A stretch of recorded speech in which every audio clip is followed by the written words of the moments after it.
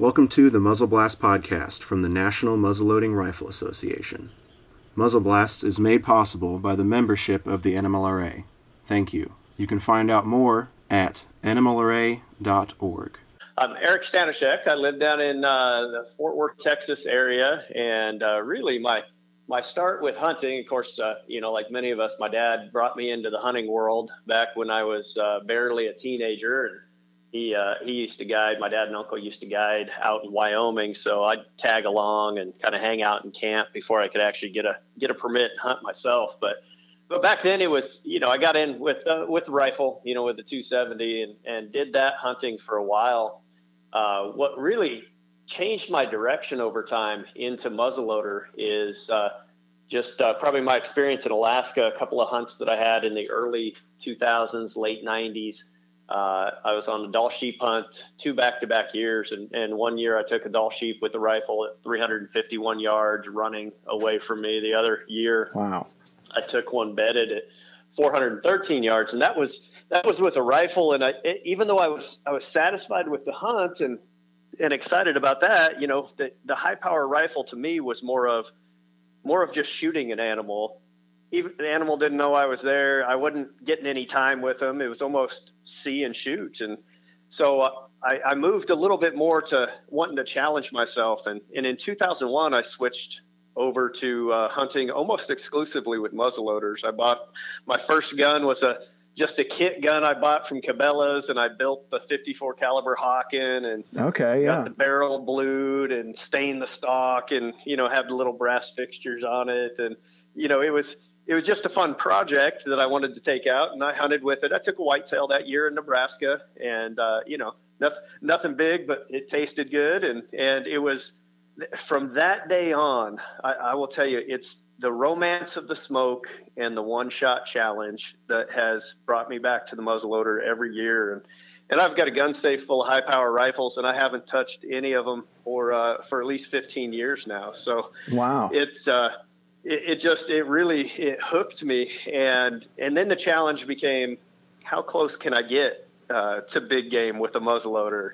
How much time can I spend with an animal? And I've talked to a lot of people about that concept is, time with the animal. If we're hunting them, giving them all the respect that we should, the animals that we pursue, you got to spend time with the animal, learn the individual animal, try to win in his environment. And the muzzleloader really brought me to that. So, some of my favorite hunts with the muzzleloader, I mean, other than the pronghorn that we'll talk about here today, are, I took a mountain lion with my 50 caliber Hawken, a different gun that I bought. Took him at 1.5 feet underneath the juniper tree in Nevada. And wow. I mean, the smoke was the only thing between him and I, 190-pound mountain lion. And that was a little bit of adrenaline there. But, other hunts that have just been, really right next to the animal. I took a Quebec Labrador caribou at 12 yards bedded. I'd spotted him from 1.5 miles away and crawled right in. And once again, the only thing between he and I was the smoke once the trigger was pulled. And it's moments like that where you force yourself as a hunter and outdoorsman just to get close and know you've got one chance. Cause I can reload quick, but if you miss, they're gone. And, here we are fumbling powder and stuffing a bullet down the muzzle and, putting a new primer on. So, but there's been a lot of fun experiences like that over the years. I've since I switched, in 2001 was really the year that I decided muzzleloader was what it was going to be, and really hung the high power rifles up at that time. But I've taken 66 big game animals since then with the muzzleloader, and wow. I almost feel uncomfortable with a high power rifle, with a 270 or 300 Win Mag or anything. It's almost foreign to me. But any of my muzzleloaders, I pick up any of my 50 calibers or that 54 caliber Hawken, and it just becomes a part of my body, and kind of throws us back in time a little bit, especially with the octagon barrel guns that I have. So that's really the start of it. Is what got me hooked, and it's a passion that I pass down to the kids right now. I've got 4 kids, and 3 of them hunt. And my daughter at 9 years old took her first deer with a muzzleloader with my 50 caliber inline. And last year I had my oldest stepson. He took his first buck with the muzzleloader, and I've got my youngest one out this year, so we're looking to finish that. And then my wife, who was not really a hunter until 2 years ago, I put my Thompson Center Omega in her hand, and she thought the gun was pretty, and I figured that was enough to get her out in the field, and she ended up taking a really nice buck with it. And the smoke caught her too. She thought, this is actually really neat. She just kept talking about the white cloud that was floating towards the animal while the buck laid down there. So yeah, I think that's something we all have in common, that little thread of, what really hooks us with the muzzleloader. And, on top of that, it's the challenge, but there's so much, it's a visual difference as well, for sure. Yeah, it's so much different. And that's what we talk about a lot amongst ourselves in the association, but then with the other people that we talk to, just the whole process is so different compared to modern shooting. Even if you're at a range or if you're out hunting, there's I like to refer to it as kind of like a rhythm or a dance that you go through as you're loading and waiting. My background in muzzleloading is just on the competitive shooting side, so just punch and paper. And you get into a rhythm when you're doing that. And I've not hunted much, but I can imagine it might be the same in that respect. Because like you said, you only have one shot. And by the time that's over, your odds of getting another shot off are just slim to none.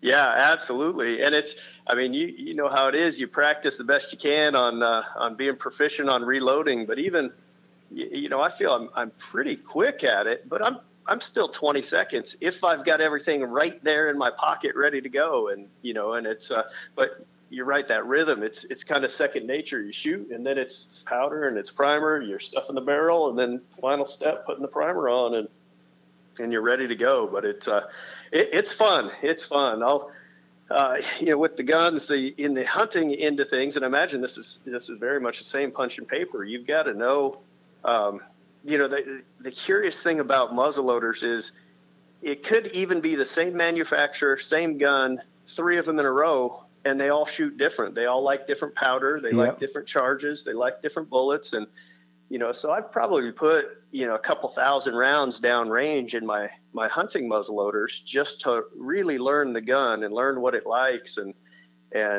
in the Thompson Center Omega, so my inline that I used for the pronghorn hunt, it's a gun that anything less than 150 grains, I get some inaccuracies in there. But with 150 grains of powder, it is super accurate. I mean, it kicks like a mule, but oh yeah, with that much, yeah, as you'd imagine. And I don't know exactly. I hadn't calculated exactly how much burns in the barrel, but I would guess, upwards of 125, 130 grains of that burns within the barrel, and that's probably where I'm getting the consistency, because it's the same amount of burn that happens throughout that barrel every single time. There's a little extra powder that burns outside the barrel that doesn't do anything for the bullet or the velocity or anything, but I think it's that consistency. But I've got other guns that, man, I can't go over 110 grains of powder in them, or else, they start spitting the bullet any which direction. So it's really about learning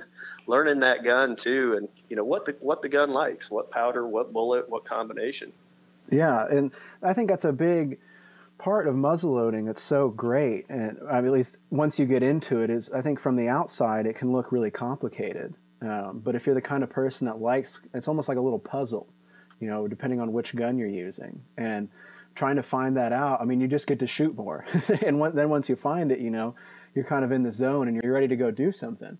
But I think finding that sweet spot is part of the fun.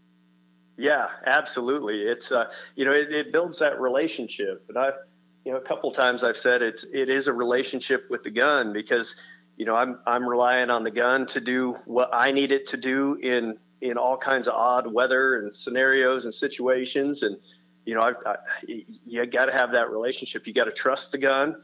You got to know what it's going to do. You got to be able to predict, where it's going to shoot. In a hunting situation, sometimes all you have is a split second. And without a good relationship with your weapon and with your components, you're just not going to have the confidence it takes. Yeah, definitely. Huh, that's really neat. But the exciting hunt this year, I'll tell you a little bit about it. It was a lot of fun. I've got a friend in New Mexico. His name's Aaron Bauer. Aaron works at Wilderness Outfitter Productions. And I've hunted with him before. We hunted oryx, off-range oryx, free-range oryx, and that was a tremendous hunt. And that was the first time I'd hunted with him, and he had never taken a muzzleloader hunter out, so he was a little hesitant on the hunt. I guess a little concerned, just to see how it would work on a big animal like that. And after that hunt, he was more than impressed with how the gun works, and we just developed a really fast friendship at that point. So fast forward a couple of years, he knows pronghorn are one of my favorite big game animals to hunt, and New Mexico has a really healthy population of them, and opportunities abound throughout the state. So he was scouting some ranches and found a few ranches that he had could get outfitter permissions to hunt, and contacted me over the summer. And he said, "Hey, I've got some good spots, some good ranches. There's some good bucks out there. I think they're bucks that you would like to hunt and hopefully get a chance to shoot. And there's some pretty big ones out there."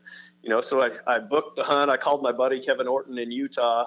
He and I, we've worked together 20 some years in different industries and different businesses. And he just had, on the custom end, he had a guy design a 45 caliber muzzleloader for him and custom build it. And, it's a more long range, inline, but he wanted to go along on the hunt as well. And there was 2 spots, so we booked it. And, for us, it's a good chance to get out, and, it's the camaraderie of the hunt. And I like, hunting with anybody, but another person who's shooting, powder and bullets and out of a muzzleloader that keeps it all pretty even competition right.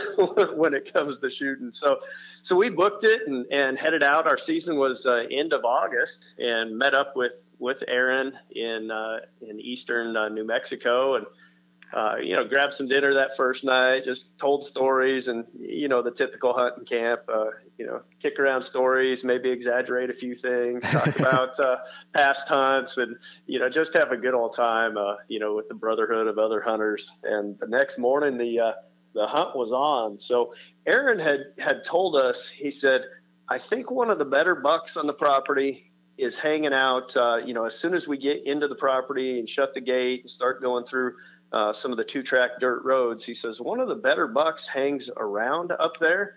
So if we see him, we probably want to be ready to go right away, ready to shoot or ready to take a shot." And that's not exactly my style. I like the hunt to take some time if needed. And I'm not much of a jump shooter. I can make a quick shot if I need to. I've done it plenty of times before, but I'm one of those, like I said earlier, I like to spend time with the animal. I like to learn a little bit, like to watch, like to feel like I'm right there on his terms, while I'm hunting him. And, right. But it makes it, in a way, almost fair, you could say. Yeah. Yep. Absolutely. And, the principles of fair chase are big. There's tons of advantages in this world, and, I'll support any type of hunter, no matter what weapon they hunt with, as long as it's ethical and it's legal. And, it's just not for me to shoot the 1,000-yard shots with high power. But I know that's kind of the technological world we're coming to where some of the weapons, really don't give the animals that much of a chance. So, yeah, for me, it's a different game. But yeah, we rolled onto the property that morning, and sure enough, I happened to look out the side window of the truck, and I said, "Oh, there's a buck with a couple of does." And Aaron had kind of an interesting nickname for this buck. He titled him El Mucho Ding Dong, and that's come from I think that's Bad Santa is the movie that reference comes from. But he says it's the biggest antelope he'd ever seen, and so we saw him out there with a couple of does, and Aaron said, "You better get out of the truck, get behind that cedar tree." And I bailed out, and I'm fumbling for my primer to put on the gun, and I get set up, and it just didn't feel like the right shot. It was within my wheelhouse. It was under 200 yards, and he was just kind of quartering. We had some wind, and And it's, I'm not willing to take that chance of either, completely missing and blowing him out of there, or taking a bad shot is the last thing I want to do, and Right. wound an animal. So, I watched him run off with the does, and, we pursued him there. We followed up. We'd go from one tree to the next tree to the next tree. And he had tipped over the top of this little rise and was down in the next valley. And we were able to get on him one more time that morning. But, once again, it wasn't the perfect shot. He was facing me, so I had a really small window to take the shot through, and he was fully aware of where we were, and the does got spooked, and he turned and ran. And I just couldn't commit to the shot there, which is fine. We've got a 3-day season, and this is the morning time, and so we regrouped. We hiked a mile back to the truck, and we tried to figure out, looking around, where would they go? What direction would they spin around? And so we headed up over the next hill and got parked and started glassing. And sure enough, he was about a quarter mile down below us, chasing the does. And it was just right in the beginning of the rut. So the bucks are starting to round up the does. The does really aren't coming into heat yet, but the bucks are getting a little anxious. So he had 2 does, one that wanted nothing to do with him, and the other doe was kind of tolerating him. And he'd keep chasing one. The other doe would go the other direction. So, it was just, we were watching a circus for about 30 or 40 minutes, just waiting for his next move, because where they were, there was no way we were cutting the distance to them. At that point, they were in a perfect spot to stay protected. So we just watched him for a while, and until one doe, she ended up making a run for it, and that's the one he was most interested in. So he full on chased her, and this was about a half mile, just running. Pronghorn are amazing animals. They can go from 0 to 60 miles an hour in about a second. And, they cover ground. Their eyes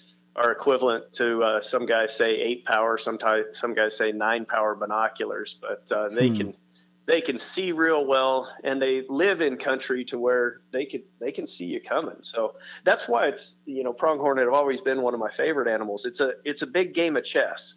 They're going to see you. You're going to see them.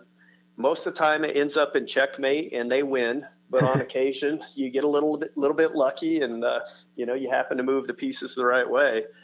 But he chased this doe, and the other doe took off back towards where we saw him to begin with. So now the does were split up, and fortunately for us, that meant 2 sets of eyes instead of 3.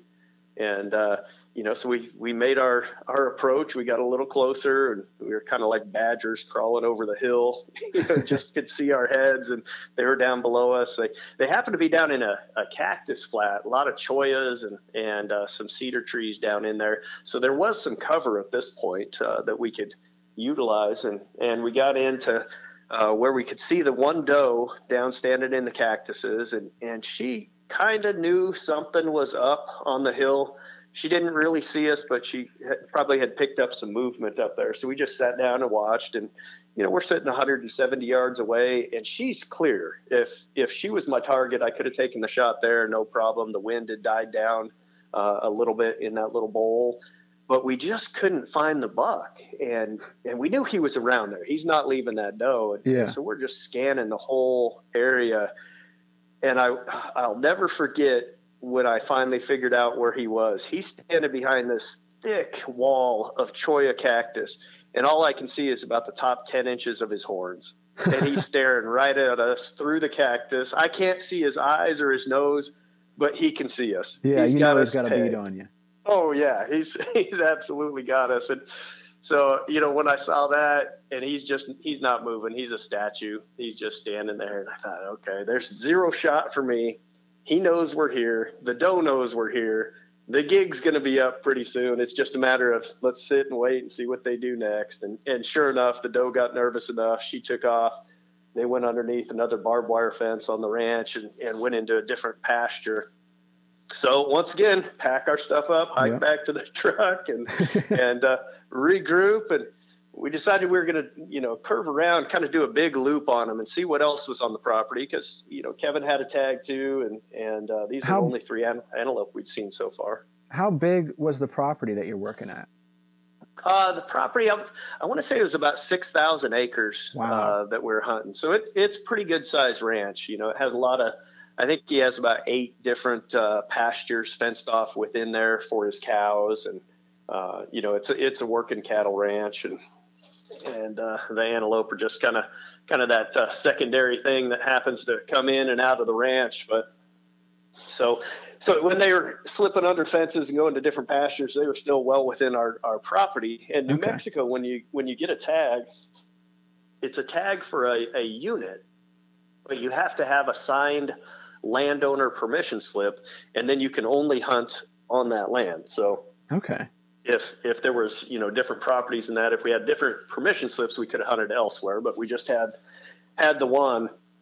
And that, little did we know it, we thought, the property's big enough, you know, they should stick around. If we bump them from one place, we can just catch up to them in another place. Well, that was, you know, it sounded good until it wasn't. You know, as they kept running and kept moving away.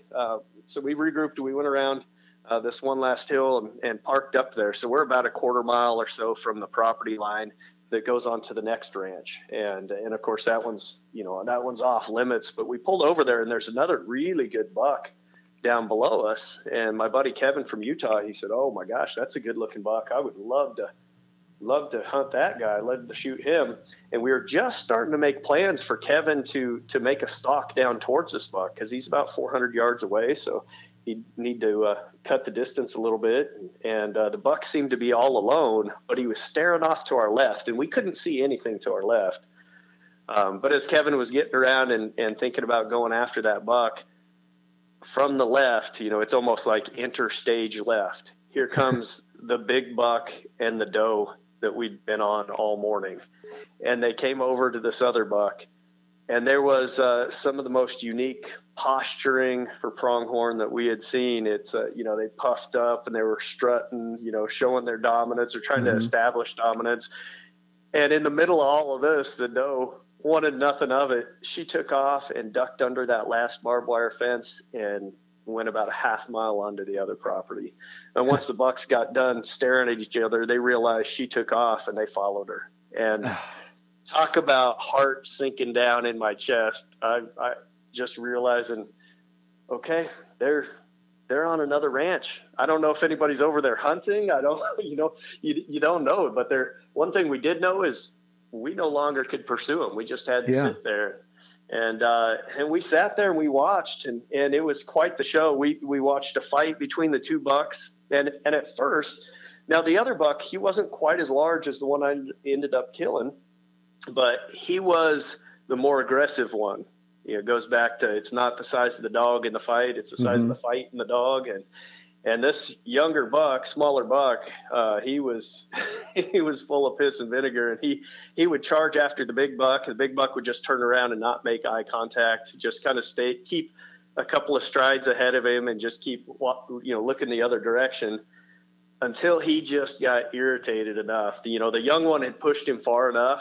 The buck I ended up killing, he stopped and turned and started walking right back towards the other buck. And you know, pronghorn fights, I know you mentioned that you don't do much on the hunting side, but I'll tell you, pronghorn antelope, they are vicious when the bucks fight. They, I bet. I mean, they just go at it. There's tufts of hair flying. You could see dirt and dust. And finally what happened is the younger buck got one of his horns hooked underneath the jaw of the big buck and lifted his front feet off the ground, pushed him backwards into a whole bunch of cactuses and rolled him over and skewered him in the side. Oh, geez. And yeah, it was something to watch. I mean, it was, you know, Mother Nature at its finest right there. Yeah. But, you know, the whole survival of the fittest and the strongest get to breed and pass on their genetics. So, you know, this buck, he kind of licks his wounds a little bit and he goes and lays down in some cedar trees, and he's still on the other property. And we're all, you know, just a little bit surprised on what we saw, you know, just trying to think ahead, what may happen next. And just then, as I'm watching where this buck disappeared, he comes out of those cedars. And the one thing that I know about pronghorn after hunting them for 25 years is that they are very territorial. They do have their comfort zone. they have their place that they know so well. They know every tree, every rock, everything about it. And if if they get too far away from that, and of course something like this, they get in a fight, he's going to come right back to where he knows he's in control and where he has his core territory. So, as he pokes his head out of those cedars and starts coming back towards the fence line, back onto our property, the three of us ran. I said, we need to get over to that cedar tree and cut him off. I know exactly what's going on. He's going to come right back to where we saw him this morning. And sure enough, that was the case. He came over as soon as he ducked underneath the barbed wire fence. He started trotting up the hill through the cedars. And we had to run, full-on sprint to get to another cedar to cut down that distance. I wanted to be within 150 yards just to, be real comfortable with the shot. The wind had picked up again. It was blowing about 30 miles an hour. And we got in, and there was a couple shot opportunities, but they were so fleeting that, right when I got the gun on him, he'd disappear behind some more cactuses, and then he'd come out the other side running, and then he'd stop behind a tree. And it truly ended up being a team effort. My buddy Kevin, who was right behind me in the ear, he's running the video camera a little bit at this time. He says, there's one more spot, then he's going to disappear. And so he got me pointed over on the spot. He said, he's going to come right through there. And I turned and got set up, and in my mind real quick, gauging the wind, I had a stiff wind from my left to my right. The buck was moving from left to right, and there was a hole in the cactus about the size of my head, and I knew that's where he was going to come through. So, I had the sights aimed just to the left side, so I'm actually, crosshairs are in the cactus. But I know the bullet's going to drift into that hole. And as soon as his nose came through that hole at a trot, I squeezed it off, and, big old puff of white smoke. But we heard the unmistakable sound, just that whack. And, once the smoke cleared, there's no antelope on that hillside. And we knew that he was down. Still at this point, we had no idea what we were walking up to. We knew it was big buck.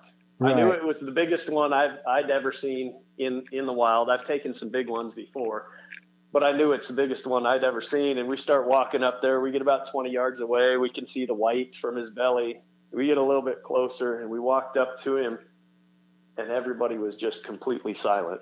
You could have heard a pin drop. We were all quite amazed.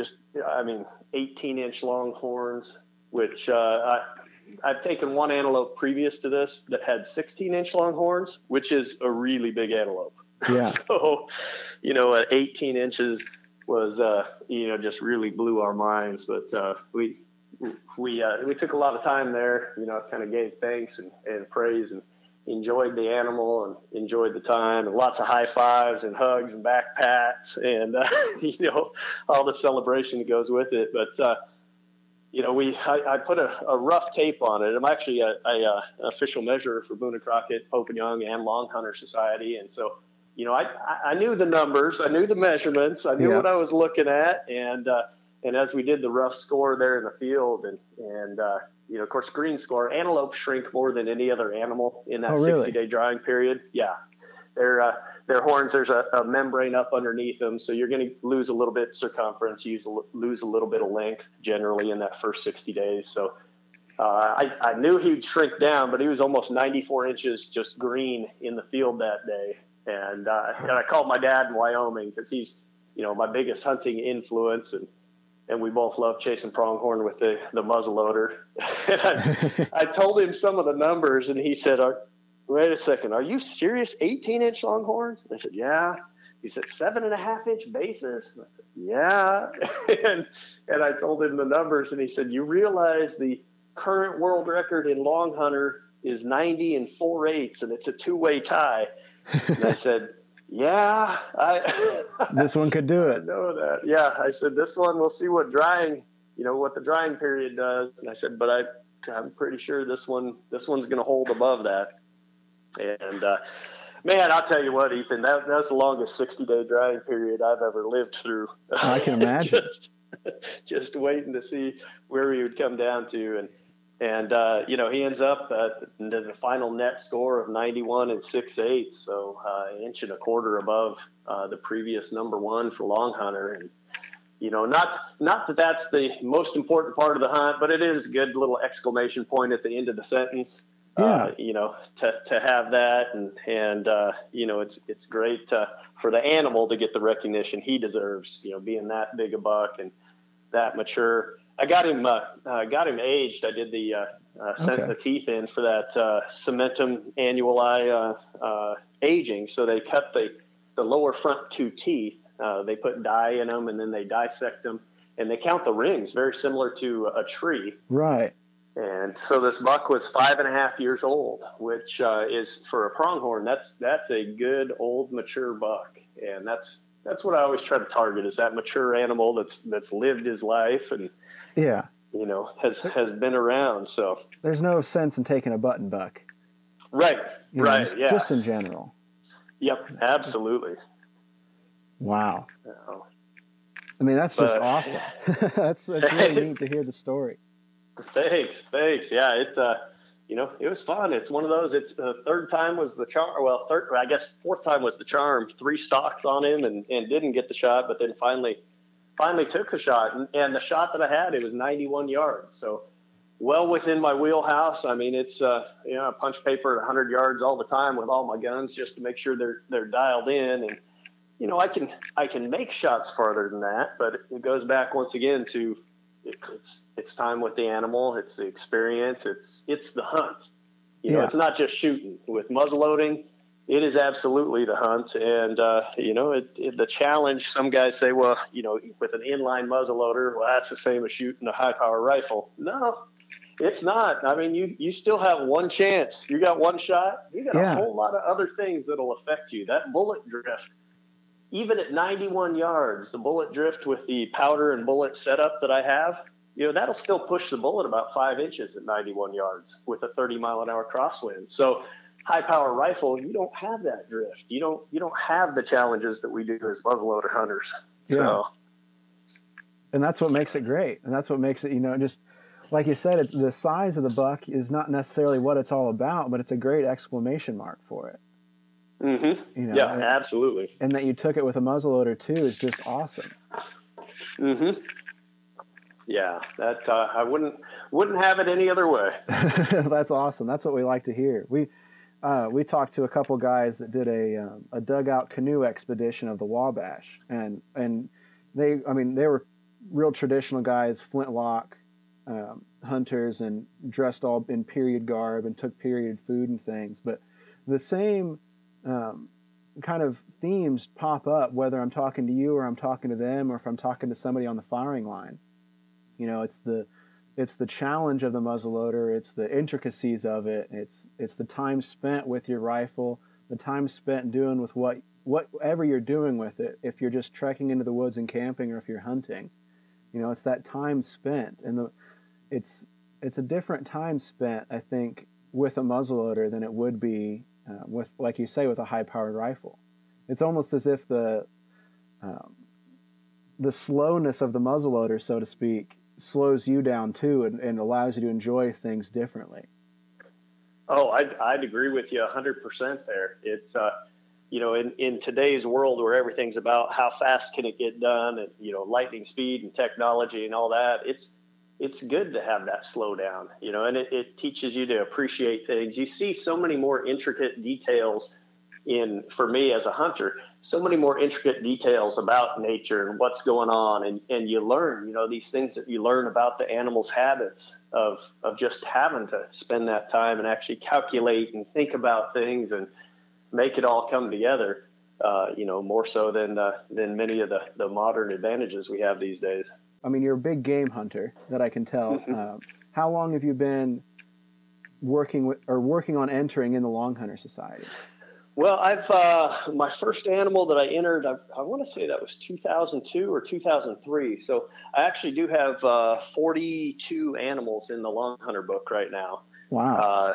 And a large chunk of those are pronghorn antelope. But this is my first number one. I had for a while, actually in 2003, I took a grizzly bear with a muzzleloader in Alaska that was in the number 2 spot up until this last records book. I think it fell to number 6 or so right now, but it was number 2 for a while. Number 2 when I first shot it, and my dad's, he's always got some type of little quip or joke or quick-witted comment. And he says, well, it's only number 2 because there's not that many dumb people that'll shoot a grizzly bear with a muzzleloader. Yeah, when you said that, I'll admit, I was thinking, whoa, this is... Mm-hmm. Oh, yeah. It was...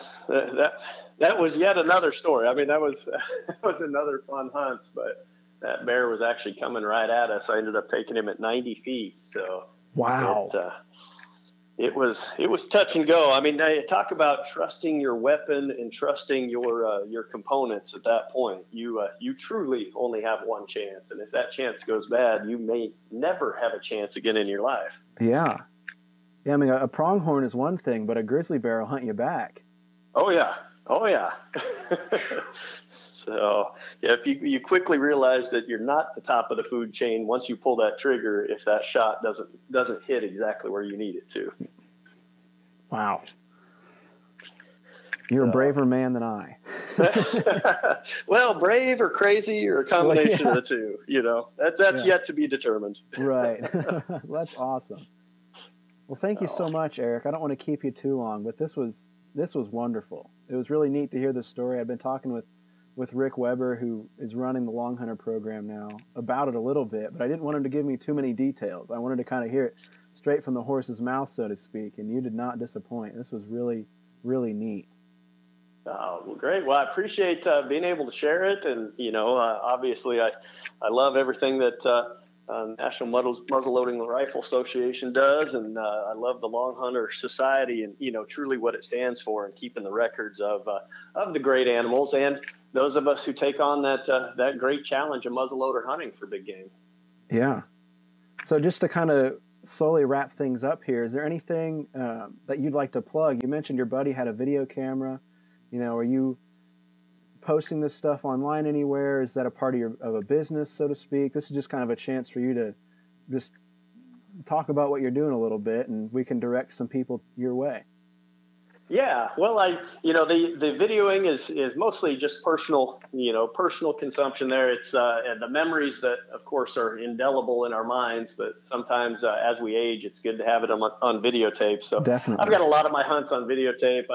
Not many people have seen them, but occasionally I'll post one online on my social media accounts. But that's mostly personal use. But I guess the biggest plugs for me are just the friendship and the brotherhood that I had with the guys on the hunt.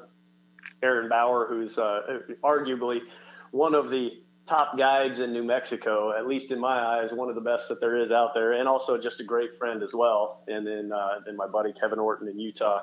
So great to be with them. The outfitter that Eric booked this hunt with was Wilderness Outfitter Productions.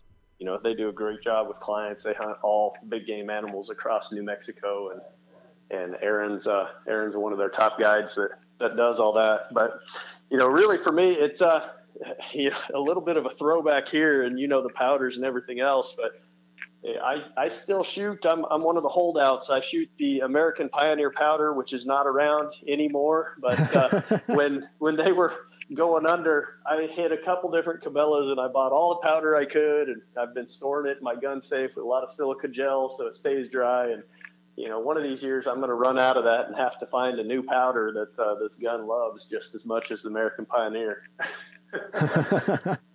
Well, that's great. That's a little icing on the cake then for the uniqueness of your muzzleloader. Oh yeah, yep, absolutely. So. That's great. And you said there was a Thompson Center Omega. You said. Yeah, Thompson Center Omega. So it was the second inline that I ever bought. I shot the Hawkins first, and then I got a Thompson Center Black Diamond and did some hunting with that, open sights, and then and I stepped up to the inline, with the scope world, and for me, I hunt all the guns the same, whether it's an octagon barrel or a scope gun. I try to get within range. Out of the, like I said earlier, 66 big game animals I've killed with a muzzleloader, my average shot is 96 yards. So I play that 100-yard or less window as often as possible. But Thompson Center Omega bullet, and then I shoot a Thompson Center Omega gun, and I shoot the Thompson Center Shockwave bullets. They're 250 grain bullet. And I've taken everything from, on the small end, Coues deer in Mexico with that bullet and gun and powder combination, up to I've taken 2 bison that make the Longhunter Society Record book, and both of those, let's take that back. One of those was with that same bullet setup. The other one was a 54 caliber with a 444 grain buffalo bullet. But really, I found the combinations will take any animal in North America. That 250 grain bullet coming out of that Omega is a deadly combination with plenty of knockdown power. Wow. That's awesome. Thank you again, Eric, so much for sharing all this stuff. I really appreciate it. Yeah, you bet. Well, I appreciate our time today, Ethan.